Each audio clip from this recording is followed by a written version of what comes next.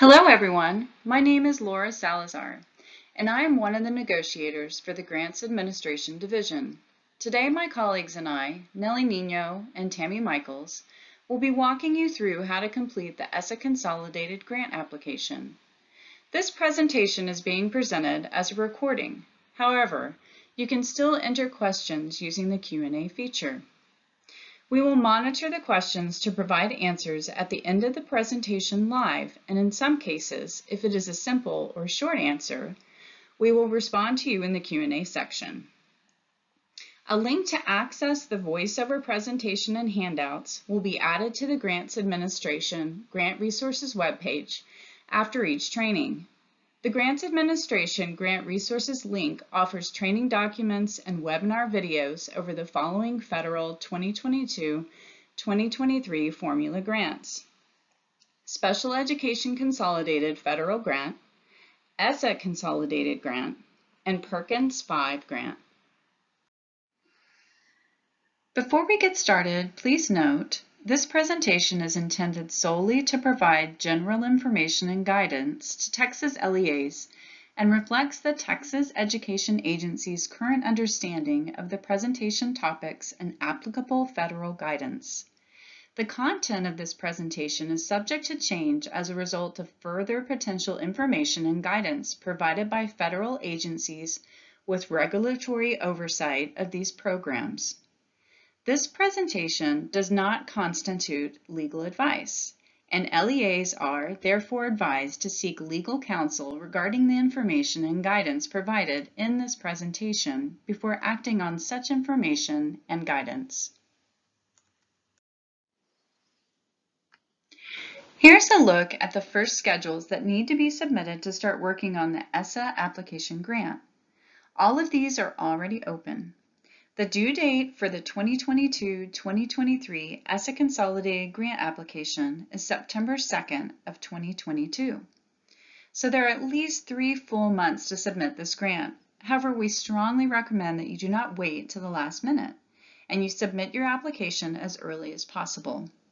As usual, once planning amounts are calculated and become available, they will be posted on TEA's entitlements page. There are virtual and in-person training opportunities available for ESSA Consolidated, SPED Federal Consolidated, and Perkins 5. The virtual training options will take place on June 7th and the 16th. The in-person trainings will take place on June 24th at the Region 13 Educational Service Center. The agenda for today will include the following topics: actions you need to take prior to starting the application, accessing eGrants, your TEAL login, and selecting roles that allow for different levels of access to create, revise, and submit grant applications, the required schedules that must be completed before accessing the application, such as the Special Collections SC 5003, and the Applicant Designation and Certification Form, also known as the ADC, how to access the grant within eGrants, reviewing applicant information and contacts selected, completing the schedules, important information to consider, budget and supporting documentation, the gun-free report, and updates in the 2022-2023 ESSA Consolidated Federal Application. Finally, we'll also be reviewing grant resources that may assist you along the way. There are a few preparations that TE strongly suggests doing to get ready for all eGrants. The first thing is review and update all the information in Ask TED. Be sure LEA and campus information in Ask TED is current. Work through your district's Ask TED coordinators to check and update campus information and grade span. As you check and update other LEA information, TEA's homepage can be very helpful. Several items we will discuss today are located at the top of the TEA homepage in the top blue ribbon, like Ask TED, Grant Opportunities, and TEAL Login. After consulting with your district's coordinator to update information in Ask TED, please verify staff has TEAL and eGrants access. Obtain a copy of the most recently approved 2021-2022 ESSA application. Review it, and please review the negotiation items to avoid renegotiating the same items year to year. Then use that application to help complete the 2022-2023 application. Be sure LEA's contacts are updated. Remember, this is not just for ESSA. Information in the Contacts tab includes SPED and Perkins contacts. Be sure to include the grantee official who will be certifying and submitting the Schedule SC 5003, the ADC form, and the grant applications. Include also the primary and secondary contacts for ESSA, SPED, and Perkins 5, and others who may be submitting negotiation responses for the original grant and/or amendments. TA has migrated all its web applications such as eGrants and ER to be compatible with Chrome. This is an agency-wide initiative to remove Internet Explorer from our applications to enhance security for our web-based applications.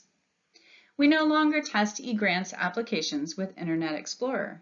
We now test the applications using Chrome as our browser to ensure they are compatible with Chrome.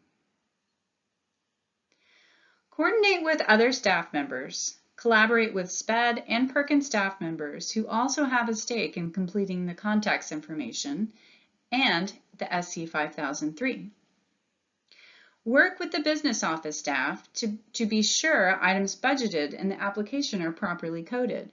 For example, knowing your LEA's capitalization level is key for properly budgeting supplies and capital outlay. Knowing your LEA's capitalization level will help to avoid amendments later in the year. Work with those involved with the comprehensive needs assessment and properly document activities in the grant application. There should be a strong connection between needs identified through the CNA and those provided by the grant. Fiscal agents can begin communicating and setting up arrangements with member districts. If you need a list of your SSA members, access your current ESSA application, and on the schedule BS 6001, there is a button that will produce a report of your current SSA members. One more group you may begin to consult with are the private nonprofit organizations. Start having meaningful consultations about ESSA in order to complete the schedule PS 3099. Private Nonprofit Schools Equitable Services Schedule.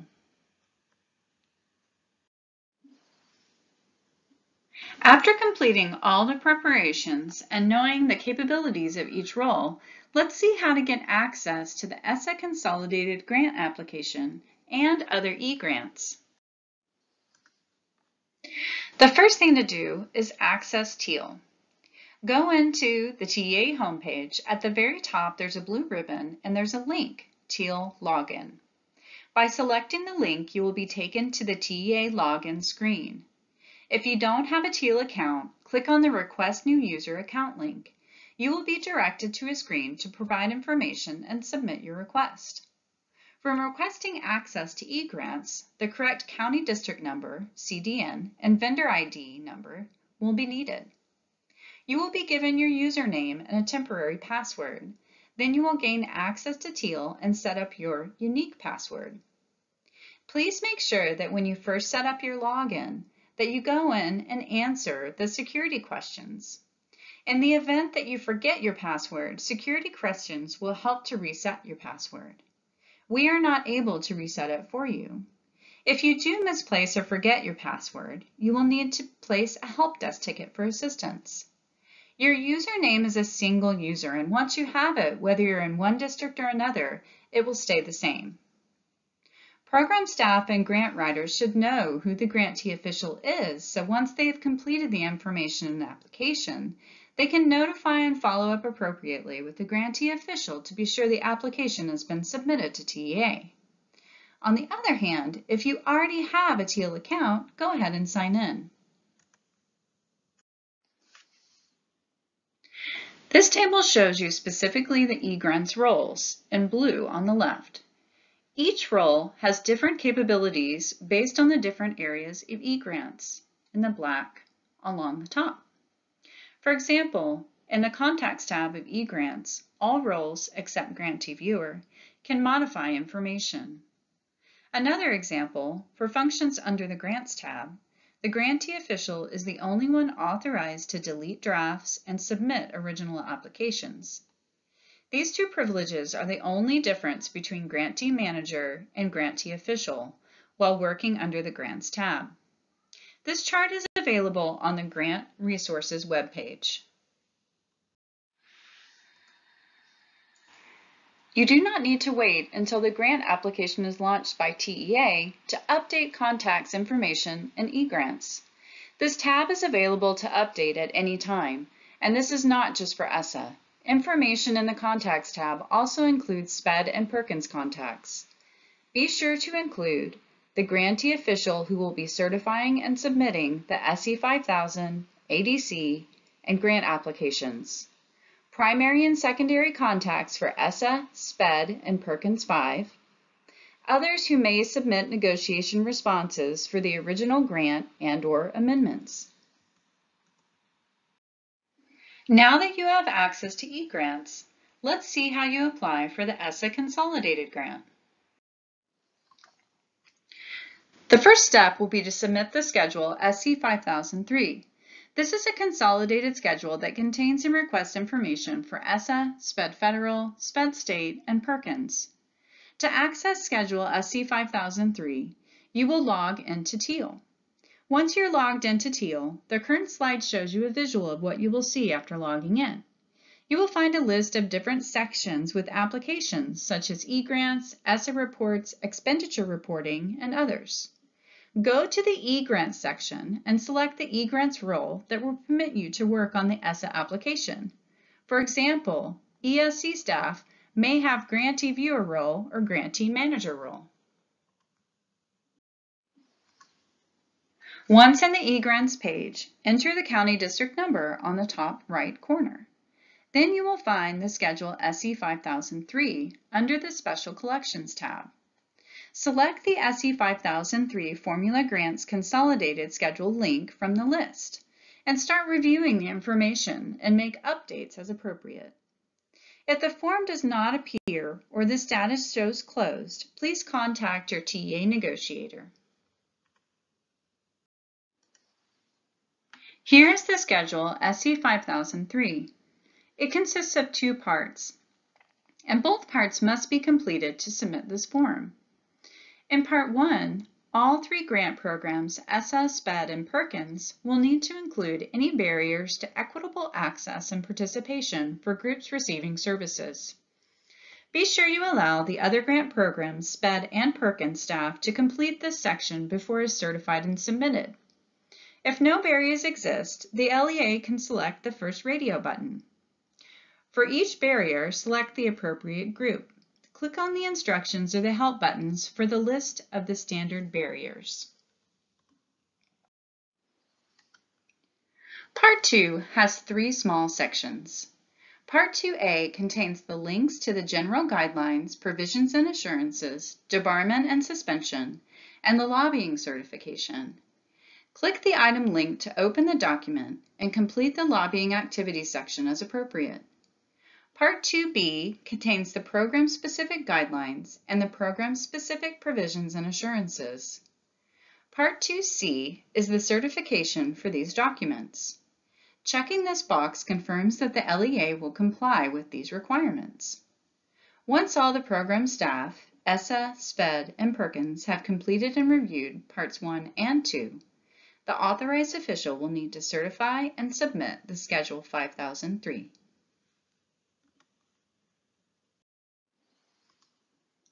Once the SC 5003 has been submitted and the application has been opened by TEA, the grant application will appear under the Grants tab under Apply for Eligible Grants. It will show you the list of grant names ready to open. Clicking on the 2022-2023 ESSA grant application name will open up several forms associated with the ESSA grant.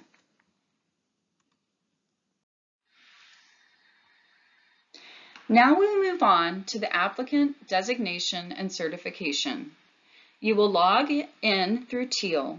Once in eGrants, enter your CDN, just like I described from the schedule SC 5003. This time you will select the Grants tab to find the ESSA grant. Here's the screen you will see after you click on ESSA grant. Under the ESSA grant, there will be a list of different forms. Go ahead and select the 2022-2023 ESSA Applicant Designation and Certification form. If you are unable to see the form or it is marked closed, please contact your negotiator immediately. This form has two parts. The part 1 of the form is the designation. You can see it now on the slide. In this part, you will identify how you will apply for each funding source. Please select the radio button for each funding source. It is important to select a radio button for all available funding sources unless they are grayed out. You have 4 options. Apply on own as an independent, as a fiscal agent of a shared services arrangement, mostly ESC service centers, as a member of a shared services arrangement, and it is very important to identify if you will not be applying for a source of funds program at all. If you're not eligible or you do not have funds for a specific program or funding source, that line will be disabled and grayed out. At the end of Part 1, there is a link for the LEA's current entitlements. Part 2 is the certification and incorporation. The grantee official will select his or her name from the list in the Authorized Official section. Next, the system will populate automatically the submitter information, and then Authorized Official can go ahead and click the Certify and Submit button.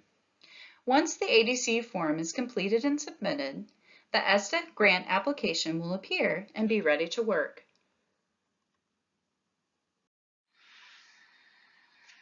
We will now begin to look at the steps you need to take when opening the grant. The first schedule that should be completed is the GS 2100 schedule, the applicant information. This schedule displays the applicant information including primary and secondary contacts for the grant. Because these individuals be the first point of contact if negotiations are required, please be sure their information is accurate and up to date. I will now hand the presentation over to Nelly Nino, who will be presenting Part 2.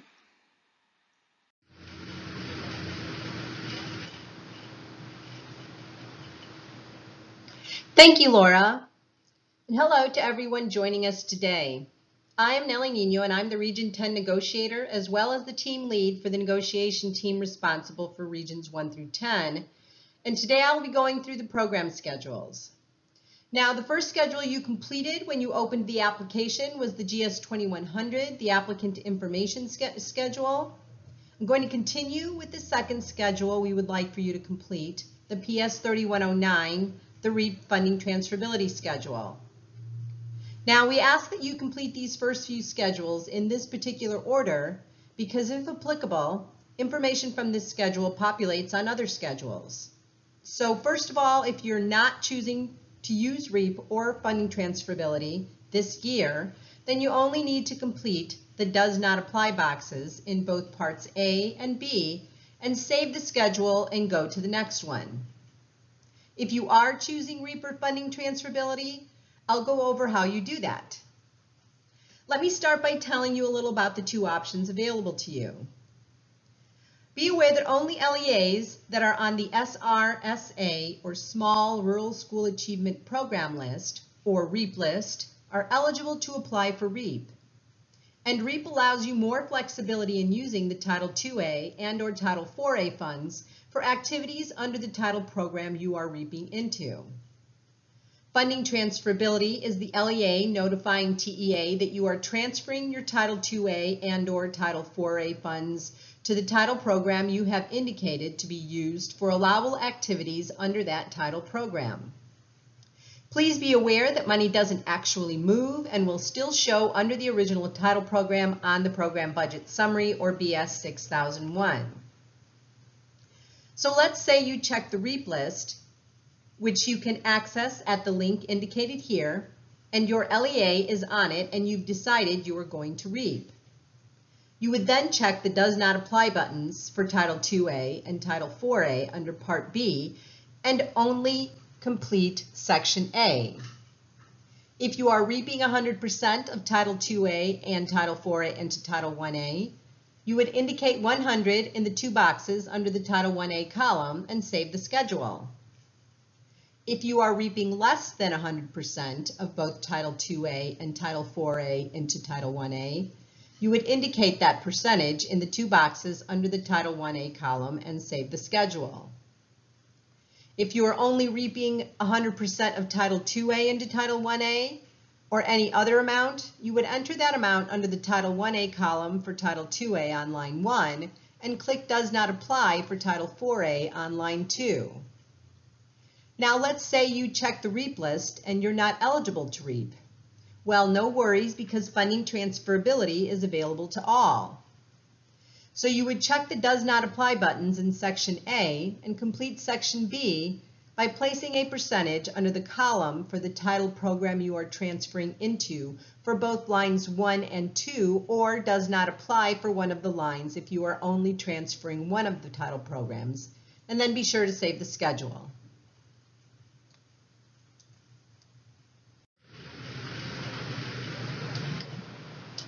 The third schedule we would like for you to complete is the PS 3099 Private Nonprofit School Equitable Services Schedule.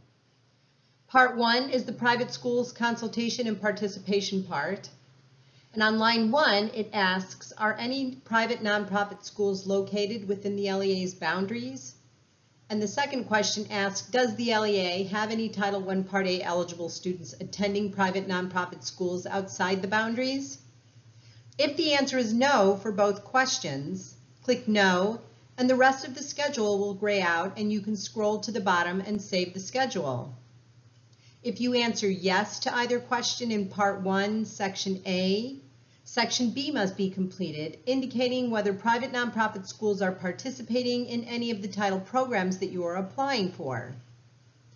Let's say PMPs want services from Title I Part A, so then you would mark yes under the Title I Part A column and so forth until all participation is indicated for all title programs.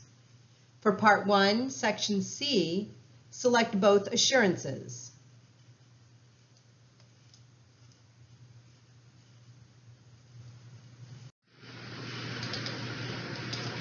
Part 2 is the equitable services calculation for the title programs. This slide shows an example for Title II Part A. The LEA only completes line 1, total student enrollment in LEA, line 2, total student enrollment in participating private schools, and, if applicable, line 8, LEA reservations for direct administration.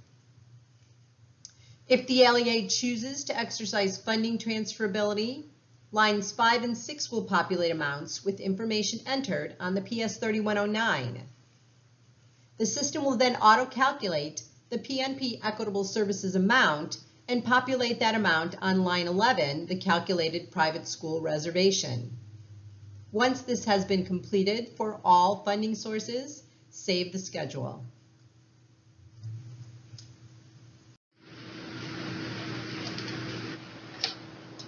So now that the first 3 schedules have been completed, the remaining schedules may be completed in any order. But I'm going to continue with the PS 3101, the Title I Part A schedule, as it is the next schedule listed on the table of contents. This schedule is used to indicate district reservations. This year there was a change made to this schedule. As you can see here in this slide, Section A, lines 1 and 2, are now REAP lines showing amounts if you have chosen to REAP funds into Title I Part A on the PS 3109. This information is for information only and does not affect allocations. Part 1, Section B, line 1, auto-populates your entitlement amount with amounts transferred into Title I Part A indicated on lines 2 and 3 from information entered into the PS 3109. The total funding and transfer amounts will auto-calculate on line 4.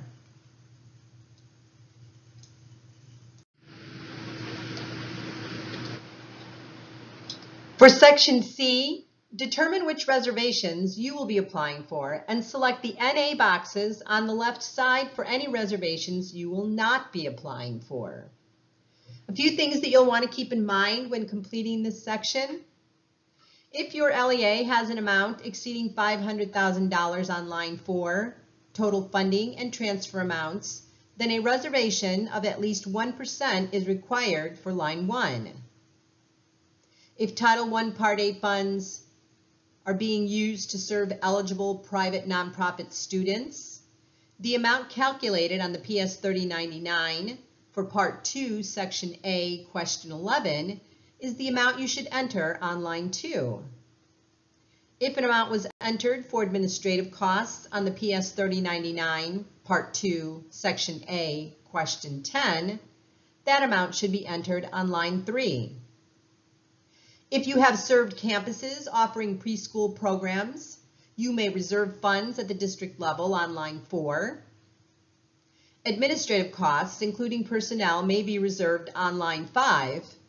But just remember that if you are reserving administrative personnel on line 5, there should be admin positions indicated on the BS 6101 payroll schedule. District-wide professional development activities may be reserved on line 6. A reservation of no less than $100 must be indicated for services to homeless students on line 7. Services to students in neglected or delinquent facilities should be reserved on lines 8 and 9. A district reservation for foster care transportation may be reserved on line 10. And line 11 is for other reservations not designated above. So please describe these other reservation costs in the box for line 11. And just so you know, we often see ESSA contracts listed here. Finally, please remember that these are district reservations, but that the majority of Title I Part A funding must be for direct services to students, and so the total reserved funds must be a reasonable and appropriate amount of no more than 30% and will be questioned if otherwise. And remember to save the schedule.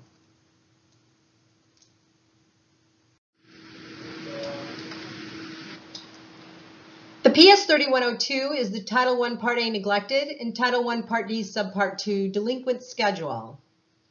If you serve one of these facilities, some information from the facility's special collection report will pre-populate starting with the local facility name on line 1.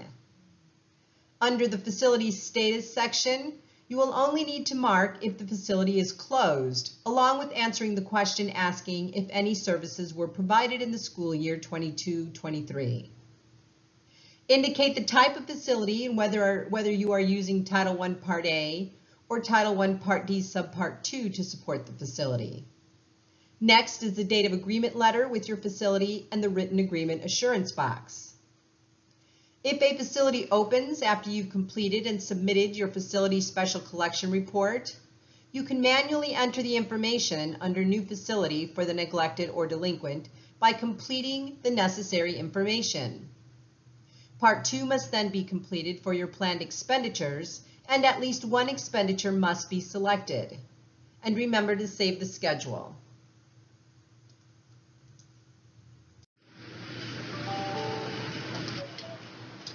This is the PS 3103, the Title I Part C migrant schedule. If you're not applying for migrant funding, then this schedule will not show up on your table of contents. For Part 1, you'll enter the date of the most recent consultation with the Parent Advisory Committee. The consultation date should be between the first working day in January of the calendar year the grant opened and the submission date of the original application.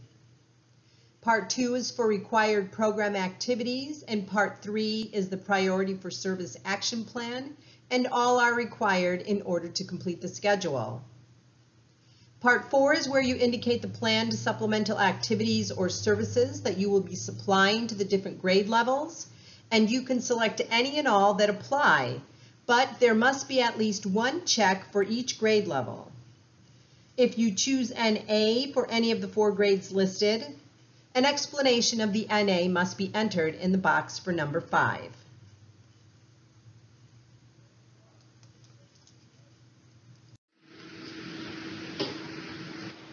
The PS 3104 is the Title II Part A schedule. This year there was a change made to this schedule also. As you can see here in this slide, Part 1, Section A, lines 1 and 2 are now REAP lines showing amounts if you have chosen to REAP funds into or out of Title II Part A on the PS 3109. This is for information only and does not affect allocations. In Part 1, Section B, Line 1 auto-populates with your entitlement amount, with amounts transferred in from Title IV Part A indicated on Line 2, and amounts transferred out of Title II Part A indicated on Line 3 from information entered into the PS 3109. The total funding and transfer amounts will auto-calculate on Line 4. At the top of the page, there's a checkbox indicating that the LEA is redirecting 100% of its Title IIA funds using REAP or funding transferability. If you are reaping or transferring all Title IIA funds out of Title IIA, then you will check this box and the rest of the schedule will not be made available to you. But if you have funding indicated on line 4, then Section C has options for planned uses of funds and an other box for other allowable activities not included in lines 1 through 3. And for anyone who has private nonprofit schools participating in Title II Part A on the PS 3099, be aware that line 2, professional development and educator growth activities, is the only acceptable use of funds for those private nonprofit schools and should be indicated here.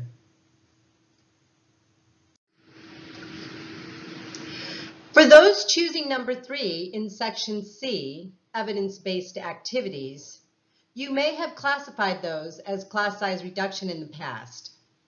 If you are using these funds for class size reduction to hire professional staff, you will need to have documented that it is evidence-based, that it's being used to improve student outcome, and that the staff person is not being hired to meet the state requirement of the 22-to-1 ratio. Once you've completed this, remember to save your schedule.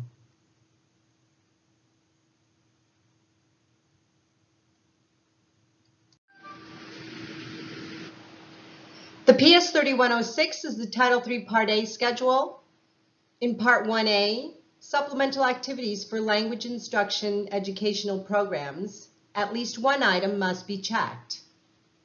In Part 1B, supplemental activities for parent, family, and community engagement, all 3 activities are required, so all 3 boxes must be checked. And in Part 1C, supplemental activities for professional development, there are 5 activities listed along with an other line, but if you indicate number 6 other, you must also include one of the 5 listed activities. And remember to save your schedule.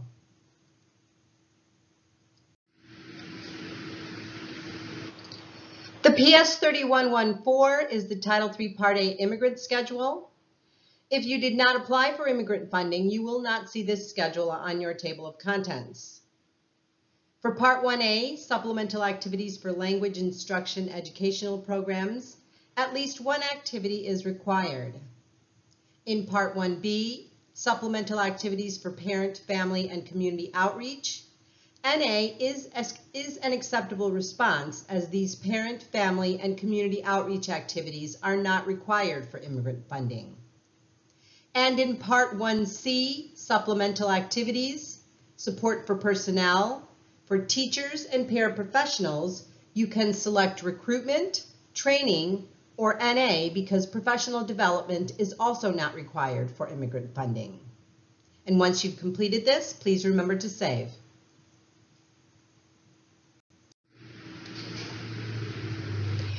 This is the PS 3107, the Title IV Part A schedule. This year, there was a change made to this schedule also. As you can see here in this slide, Part 1, Section A, lines 1 and 2 are now REAP lines showing amounts if you have chosen to REAP funds into or out of Title IV Part A on the PS 3109.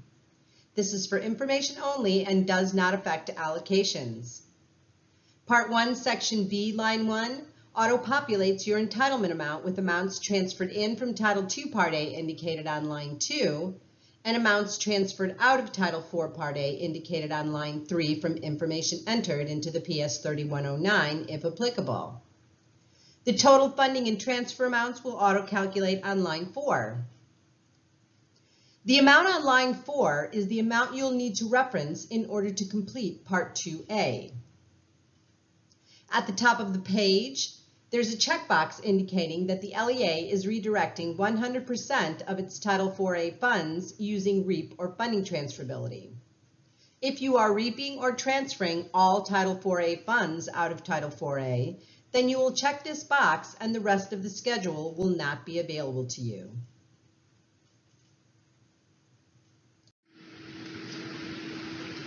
Let's continue with the PS 3107. In Part 1C, Planned Uses of Funds, lines 1 through 4 must equal the amount shown in Part 1B, line 4, Total Allocation and Transfer Amount. If the amount is less than $30,000, the LEA may select one service area from activities to support well-rounded educational opportunities, activities to support safe and healthy students, or activities to support effective use of technology. If the amount found in Part 1B, line 4 is over $30,000, then you will have to enter amounts for all three service areas based on the requirements and rules indicated.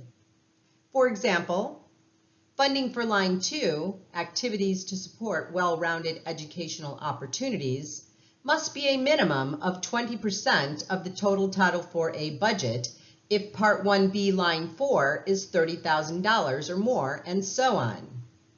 For line 1, administration, you are limited to a maximum of 2% of the total Title IVA budget, including transfers.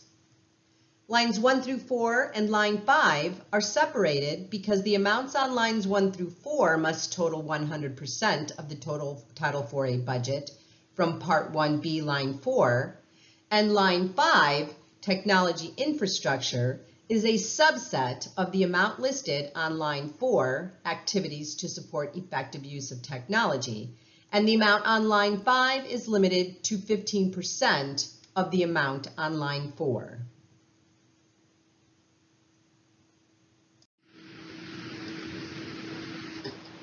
In Part 2A, Comprehensive Needs Assessment, you're asked to check one of two boxes.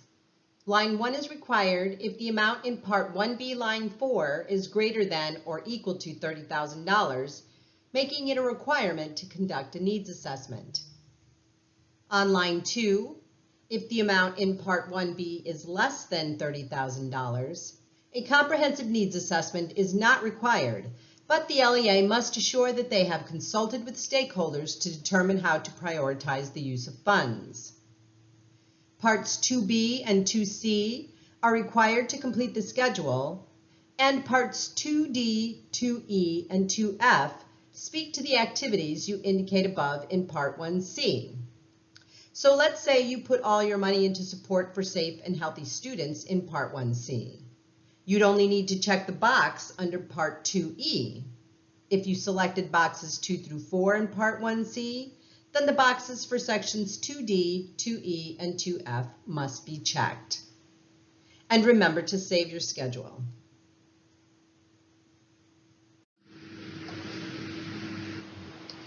For the SC 5000, I'm just going to explain the application details, along with the two new changes, including the move of the low-income percentage column to column 2, and the new school-wide eligibility validation. When beginning the SC 5000, you'll notice that some of the information for this schedule is pre-populated. The first piece of information that you will have to enter is in Section A, line 2, the LEA total low-income percentage. And there's a guidance document with the program guidelines that can explain how you should calculate your district's low-income percentage. Line 3 asks for the LEA total enrollment, and once you enter the enrollment for each campus in Section B, the system will calculate the total enrollment number and populate it on line 3. Section B is where the campus selection data is entered, and the following information is pre-populated from Ask TED: the campus number, the campus name, and the campus grade level. This information is pulled from the Ask TED database and must be validated before it will populate on the ESSA 5000, so Ask TED should be updated before you even start the application so that the correct information populates in the ESSA 5000 when you open it. There is a Copy Prior Year Data button you can use if information has not changed from the previous year, and it will populate last year's basis of eligibility in the third column, campus status in column 5, and the consolidated funds designation, which indicates if you are using Title I Part A only, federal funds only, or federal, state, and local funds in column 8. For the basis of eligibility, in the drop-down, you have the options None, Residing, Enrollment, Feeder Pattern, Optional Method, and Direct Certification. Column 4 is for additional eligibility, and the other change is the validation put into place for school-wide eligibility and should only be selected if applicable. For additional eligibility, the options are individual programmatic waiver, school-wide EdFlex waiver, school-wide previous year, and one-year transition. And just because it pre-populates does not mean you can't change the information if it needs to be tweaked. The information you will have to enter manually is each total campus enrollment in column 1, each campus low-income percentage, newly moved to column 2, the number of students being served if the campus is being designated targeted assistance for the campus status in column 6, and in column 7, other information such as closed campuses or information requested by negotiators should be indicated. Be aware that we are no longer collecting school-wide previous year or EdFlex waiver dates in the other column, and that the LEA should maintain documentation locally showing evidence that the campus was previously a school-wide campus. A few general hints. Per pupil amounts no longer need to be entered in this schedule. However, you still have to follow the same rules when determining campuses to be served. Please note that LEAs with an enrollment of fewer than 1,000 students or that have only one campus are exempt in statute from having to use the poverty measures to determine which of its campuses receive Title I funds. An LEA may use other criteria, such as academic performance or the grade span of its campuses, to determine which of its campuses receive Title I funds, or it may choose to allocate Title I funds to all of its campuses. Also, all documentation on how you are allocating funds should be kept locally. And remember that the ESSA 5000 guidance document has examples of how to set these up. Please also refer to the schedule instructions for the ESSA 5000 for rules and examples when completing this schedule. And finally, Section C, Campus Assurances. The most common campus designations we see are for school-wide, targeted assistance, and SKIP. So if you are using those campus designations, you'll need to check the appropriate boxes. For further instruction on this process, please contact the Federal Program Compliance Division at essasupport@tea.texas.gov, and then remember to save the schedule.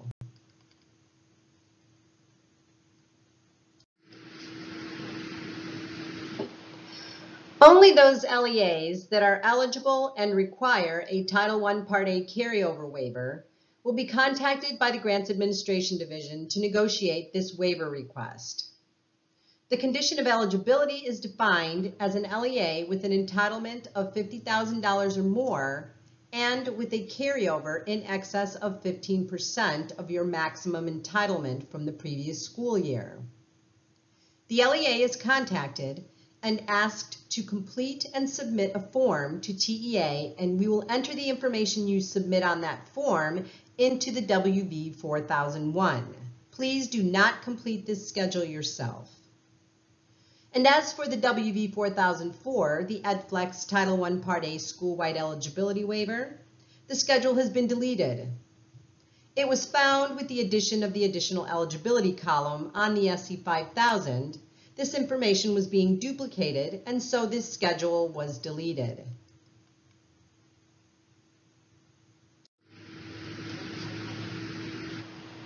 I will now turn the presentation over to Tammy Michaels, who will review the budget schedules and grant resources.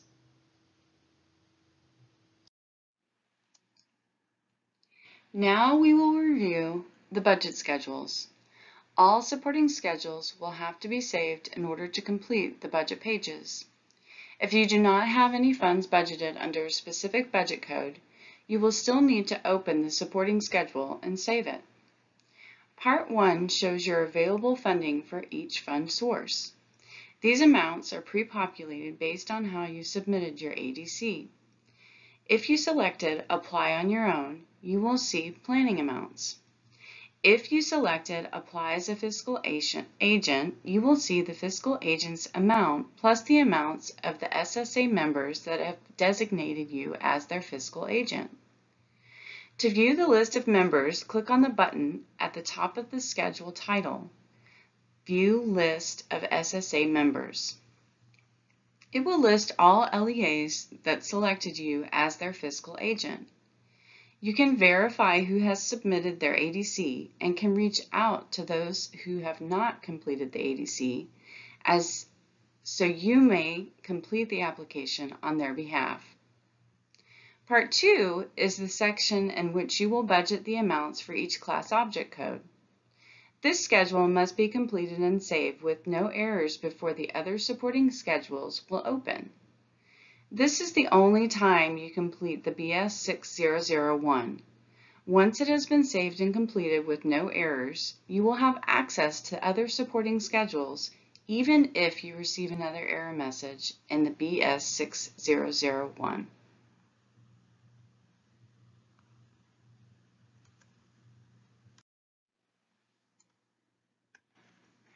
Part 2, enter your details by class object code. Add payroll costs, professional and contracted services, supplies and materials, other operating costs, debt services, and capital outlay. Line 9 is where indirect costs are entered. If you do not apply for funds or have SSA members, those areas may be grayed out and you will not be able to put funds in those columns. If you transfer funds from Title II or Title IV into Title I, the funds still show up under the original budgeted sources. If you are reaping or transferring those funds into Title I, it is up to the local LEA's policy as to how they will budget those funds and paying funds out for reimbursement. This will not be shown on the budget schedule.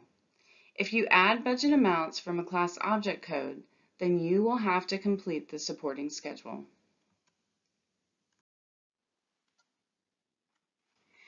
If you are receiving Title III Part A, Part 2B will appear and you will need to identify any direct administrative costs under the Direct Class Object Code.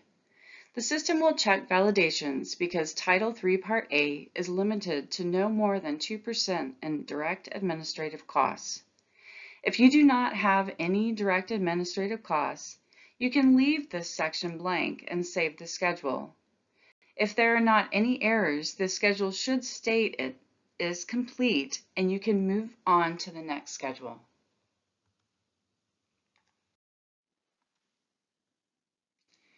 If funds are not budgeted on the BS 6001 Program Budget Summary for Class Object Code 6100 Payroll Costs, those columns in this schedule will be grayed out and you will not be able to select any of the check boxes on this schedule. Part 1 shows the amount you budgeted for each fund source. If there is a budgeted amount in Part 1, Part 2 will need to be completed.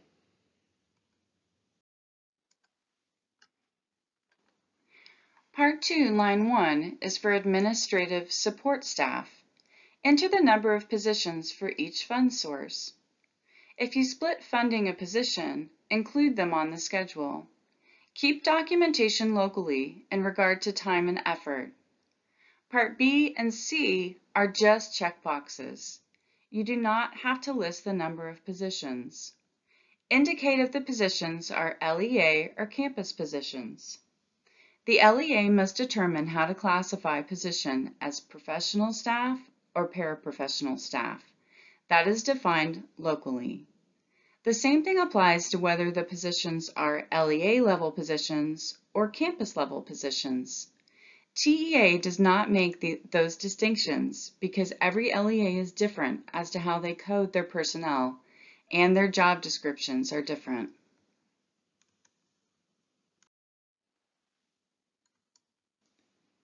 Part 3, line 1, school-wide personnel applies for all funding sources. Usually applies to Title I Part A funds for those campuses who have identified on the SE 5000 as being school-wide. This checkbox covers all personnel at that school-wide campus. That includes paraprofessionals and professionals or any staff member. If they're being paid out of Title I Part A, you can check this box. You're not required to check them under Part 2C under campus staff. This box covers them. However, since it is only one checkbox and it covers any fund source, you have to make sure if you're using this that you are not using REAP or transferability. This would only apply for Title I Part A.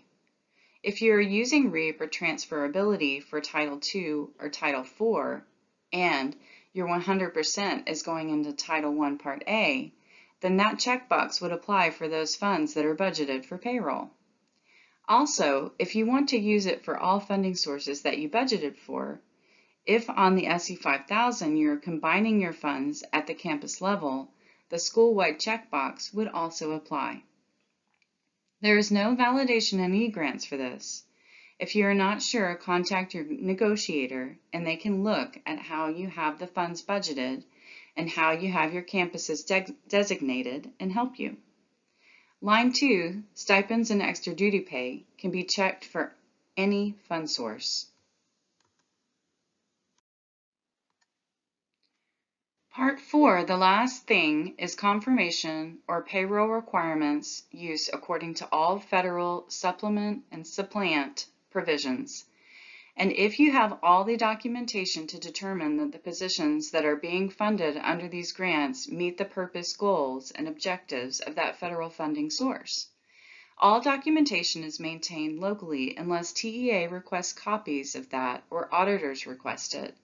If you are paying out of these fund sources for payroll positions, make sure it is something that has been addressed in your comprehensive needs assessment for your LEA.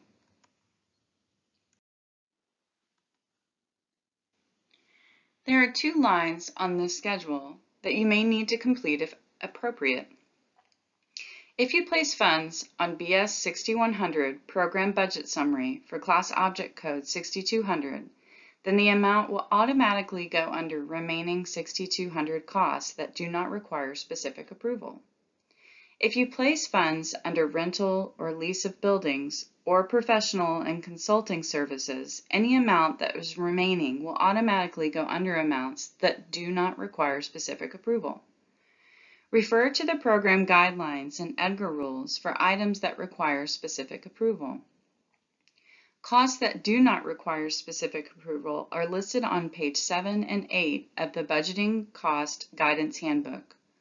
All other contracted services require specific approval and the amounts should be listed on line 2.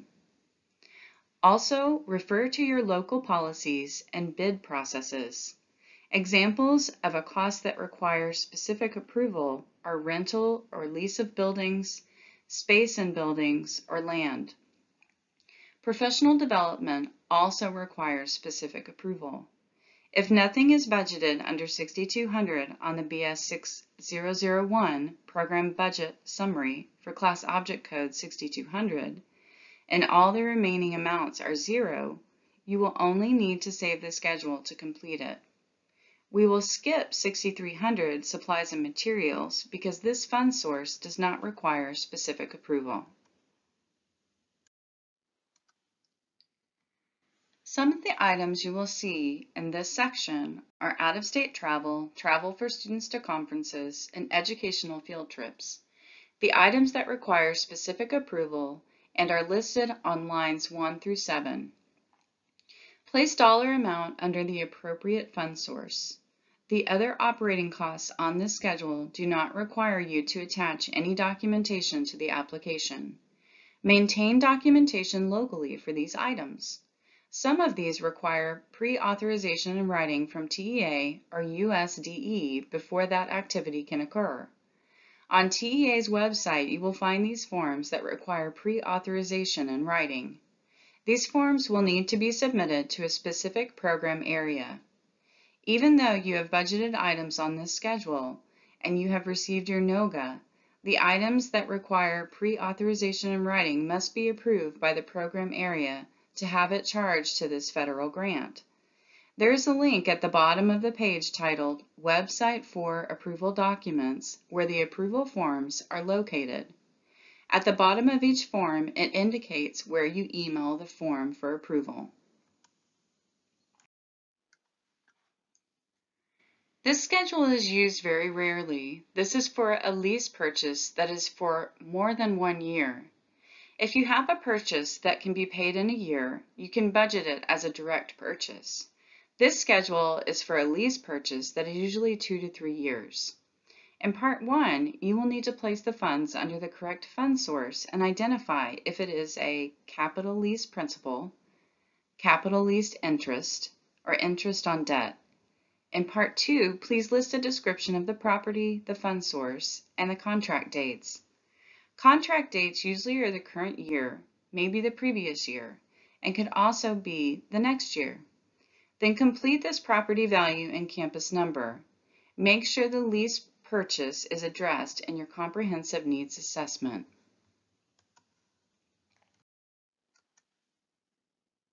Part 1. If you have nothing budgeted for library books and media or capital expenditures for additions, improvement, or modifications, the remaining amount that populates in line 3 is for the cost that you budgeted on the BS 6001 and will be items listed in Part 2.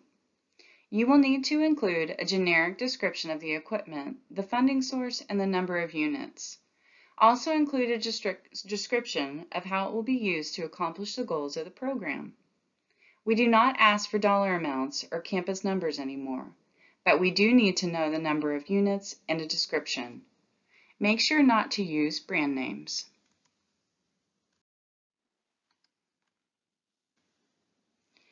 If line 3 is 0 and you enter something in Part 2 for equipment, you will get an error message that you do not have enough funds budgeted to include the equipment.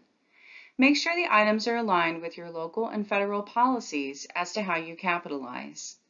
Federal EDGAR rules say that a single unit with a cost of $5,000 or more must be capitalized. If your LEA has a more restrictive capitalization threshold, then use the one that is more restrictive. Some districts have a capitalization threshold of 500. Anything that is 500 or more needs to be placed in 6600. It also must be an allowable cost. It should be identified at your local level for the campuses and eligible students. Make sure you keep documentation on how you identify costs, and it should be addressed in your CNA and DIP. If it is an item that is an unusual cost, it may require pre-authorization in writing. Negotiators will not have you remove the item if it is for unusual cost. We just want to remind you that you may need to complete a form for unusual cost and receive approval even if it is approved in the application and you have a NOGA. It is your responsibility to submit the documentation to request this in a timely manner before you purchase these items. This is a reminder that the gun-free report must be submitted in order to receive the NOGA. The report opened on May 3rd of 2022 and is due by June 29th of 2022. The report is in eGrants under the Compliance Reports tab. As a federal requirement to receive federal funds, the report must be submitted prior to receiving a NOGA. You will still be able to submit your application, but your NOGA to receive funds will not be issued until the report has been submitted to TEA. The gun-free report is a single page with 2 items. Line 1, if you are applying as either on your own or as an SSA, you should mark yes that you are going to be applying for these funds. Line 2, if you have had any incidents with a student that brought a firearm, check yes or no. If you mark no, you just need to complete the bottom and submit the form, and you are done. If you mark yes, the campus report should show up under the district report, and you can select the campus to include the information. The district report has to be submitted first in order for the process the application. You still need to complete the campus report. If there was an incident, and our program staff will be looking at it. Make sure to keep documentation because that is required under statute to continue using federal funds. We will now be looking at some helpful links for grant resources. Federal program compliance. At this link, there are frequently asked question documents to assist you with many of your questions on the various title programs. There is also contact information for each of the program staff members. The Grant Compliance and Administration link will give you information on the CARES Act, ESSA funding, and emergency assistance to non-public schools. It also has a brief summary of the divisions in grants administration and department functions. SE 5000 guidance document will assist you when you're completing the SE 5000 schedule by giving you an overview of each section of the SE 5000.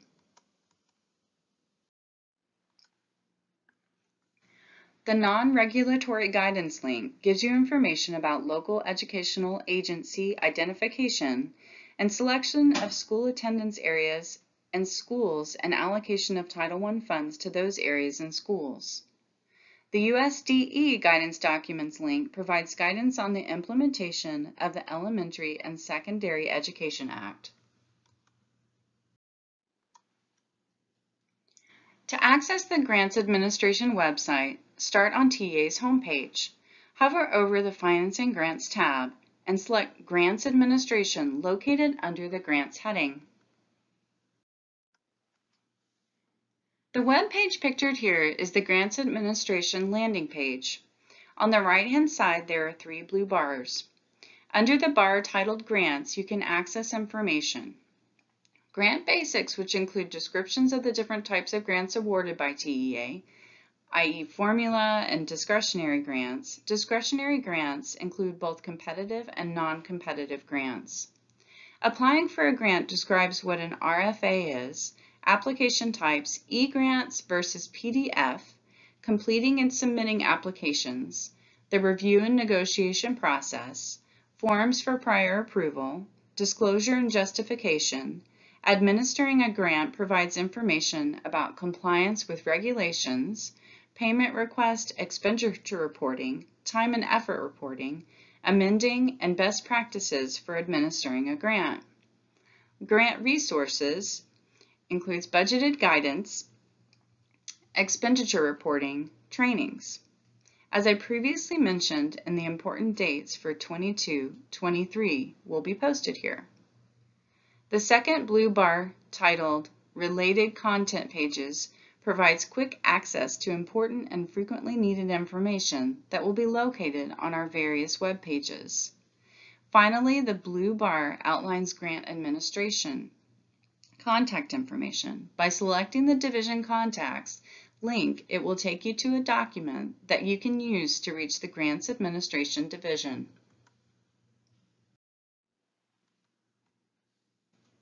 Here are the division contacts for Grants Administration.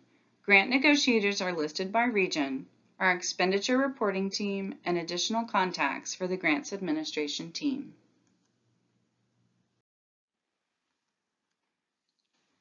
If your questions are not answered during the course of this session, you can always send those questions to your negotiator or to the Grants Administration email box so that we can answer your questions.